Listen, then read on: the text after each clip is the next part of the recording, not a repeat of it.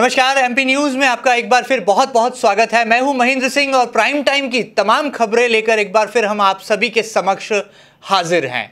यदि हम बात करें मध्य प्रदेश की, तो चुनावी सवर में आज बड़ी खबर इंदौर से निकल कर आई। जी हां, इंदौर में आज कांग्रेसी झंडे लगातार लहरा रहे थे।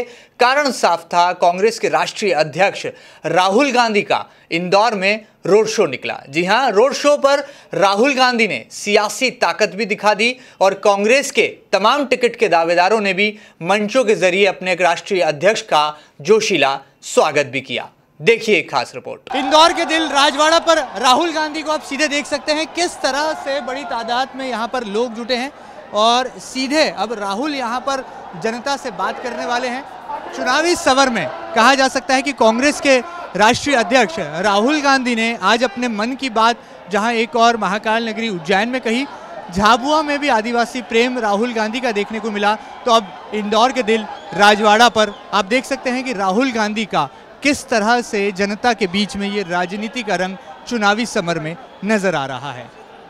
आप देख सकते हैं बड़ी तादाद में लोग यहाँ पर अपने हाथों में मोबाइल फ़ोन लिए हुए हैं, जो कि राहुल गांधी के हर एक पल को अपने वीडियो कैमरे में कैद करना चाहते हैं। राहुल गांधी के भाषण को यहाँ पर अपने मोबाइल में कैद करना चाहते हैं। जहाँ एक और इंदौर के दिल राजवाड़ा पर कांग्रेसी झंडे लहरा रहे हैं, तो वहीं दूसरी तरफ बड़ी तादाद में क्षेत्र की जनता भी यहाँ पर राहुल गांधी को सुनने के लिए पहुँची है। आप देख सकते हैं किस तरह से बड़ी तादाद में लोग यहाँ पर जमा है और राजवाड़ा पर राहुल गांधी का सीधा नज़ारा आप देख पा रहे हैं। तो कहा जा सकता है कि चुनावी समर में एमपी के महासंग्राम में राहुल गांधी कांग्रेस को सियासी ऑक्सीजन देने में फिलहाल तो कामयाब नजर आते हैं। इंदौर की सड़कों पर आज चुनावी समर में कांग्रेस अध्यक्ष राहुल गांधी का रंग चढ़ता नजर आ रहा है। आप मेरे ठीक पीछे देख पा रहे होंगे कि किस तरह से यहाँ पर रोड शो का विहंगम नज़ारा आप देख पा रहे हैं, किस कदर यहाँ पर भीड़ उमड़ी है।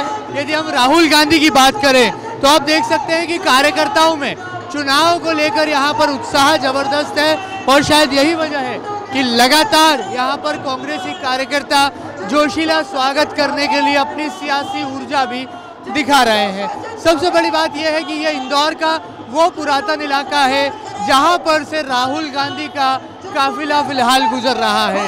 ये इंदौर की विधानसभा 1 और विधानसभा क्षेत्र क्रमांक 4 का वो हिस्सा है जिसे बीजेपी अपना अयोध्या यानी कि अपना गढ़ मानती है।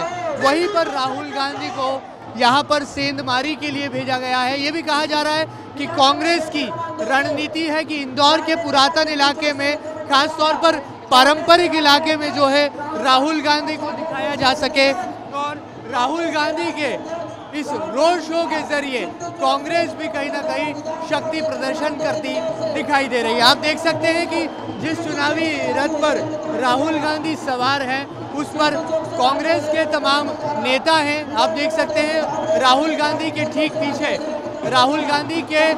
पीछे प्रदेश कांग्रेस के अध्यक्ष कमलनाथ है, तो उनके बिल्कुल बाईं तरफ जो है चुनाव अभियान समिति के अध्यक्ष ज्योतिरादित्य सिंधिया ने मोर्चा संभाला हुआ है।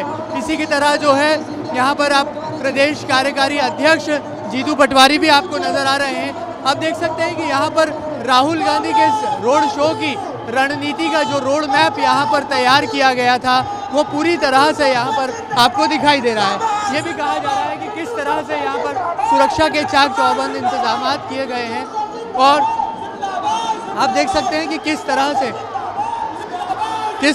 यहाँ पर जो है कांग्रेस के राष्ट्रीय अध्यक्ष के स्वागत के लिए जनता जनार्दन जो है, कार्यकर्ता जो हैं यहाँ पर उमड़ते हुए नजर आ रहे हैं। आप देख सकते हैं कि किस तरह से पुलिस और प्रशासन के कड़े इंतजामों के बीच से जो है राहुल गांधी का काफिला गुजर रहा है और यही है मध्य प्रदेश में कांग्रेस और भारतीय जनता पार्टी के बीच का महासंग्राम का वो नज़ारा जो कि मध्य प्रदेश में सत्ता विरोधी लहर यानी कि एंटी इनकम्बेंसी फैक्टर की कहानी को भी बयां करता है। फिलहाल कैमरा पर्सन अरुण यादव के साथ महेंद्र सिंह, एमपी न्यूज़ इंदौर।